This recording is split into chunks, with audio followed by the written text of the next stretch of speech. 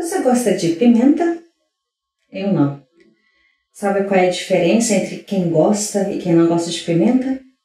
A insistência. Ninguém nasce gostando de pimenta. Quer ver outra coisa impressionante que aprendemos a fazer? Dirigir. Pense em uma coisa complexa. Passar marcha, vigiar o pedestre, ler as placas, dar seta, mudar de faixa, controlar a velocidade, tudo isso enquanto ouve música e separa a briga dos meninos no banco de trás. E sem pensar. Acredite, não há limites para o que podemos aprender a fazer e apreciar. Gostar de cerveja e café sem açúcar, descascar uma laranja, bordar, acertar um chute a gol e ter paciência, compaixão, empatia, coragem, otimismo, generosidade. Sim, você pode aprender a gostar do seu cunhado e viver em paz com aquele colega de trabalho. Na verdade, isso é fichinha perto de tudo que você já aprendeu na vida. Ah, Solange, comparar uma cervejinha com a minha sogra não dá. Vou ficar bêbado antes de conseguir lidar com ela. Eu fico bêbado para lidar com ela. A diferença é que aprender a dirigir é algo que a gente espera ansiosamente. A gente observa o nosso pai fazendo isso por anos, treina lá no estacionamento vazio, paga caro pela autoescola, se prepara bem para a prova do Detran e depois não perde uma oportunidade de pegar o carro.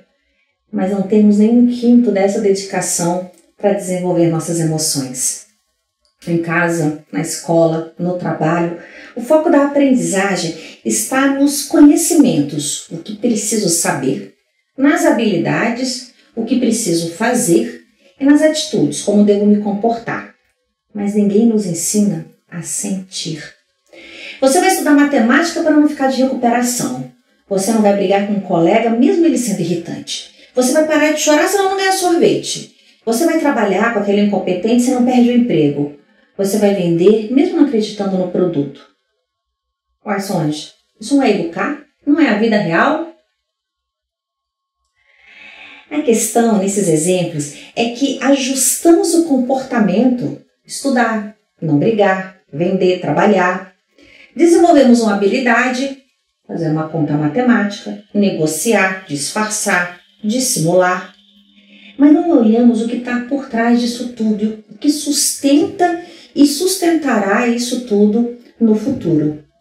Não ensinamos a pessoa a persistir e se empenhar, mesmo quando a tarefa é desagradável, a ter paciência e resiliência quando as coisas não são como ela gostaria, a reconhecer que o problema não é o outro, mas é a nossa incapacidade de lidar com o outro, ou seja, não aprendemos a nos conhecer e nos gerenciar.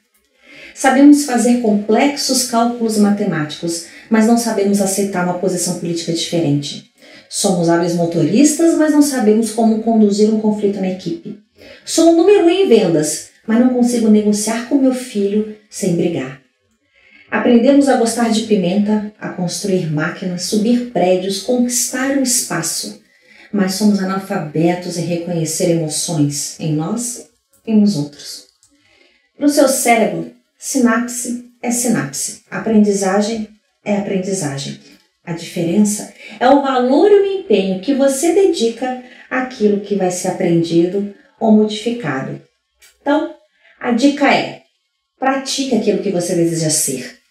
É ser mais paciente? Pratique a paciência, como na academia. Comece devagar com peso leve. Talvez a fila do mercado seja mais fácil do que no trânsito. Ser tolerante com aquele colega de sala pode ser mais fácil do que com seu vizinho. Não importa por onde você vai começar, mas pratique. Olhe para você, reconheça o que está sentindo, aceite esse sentimento e comece conscientemente a colocar outro no lugar. No início, é como passar a marcha do carro.